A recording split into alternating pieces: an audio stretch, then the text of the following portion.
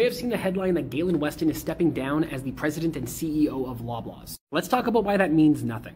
Galen only stepped up as the president and CEO of Loblaw in 2021, and now that he's stepping down, he's still going to be remaining the chair of the company's board and CEO of the parent company, George Weston. And because his family owns the majority of the George Weston shares, he is still going to be making hundreds of millions of dollars per year in dividends. So that CEO pay raise that he got means nothing. Him stepping down as CEO means nothing. They said that they've been searching for a new CEO for a while now, but the bad publicity recently has probably hastened that. The new CEO coming from Europe, where he managed a large chain of grocery stores. And I'm sure that this new guy can't wait to look forward to Canada, where he's going to have less rules to deal with. And now Galen Weston can sit back and do what he does best. Which honestly, I don't know what it is that he does best, other than piss off most Canadians.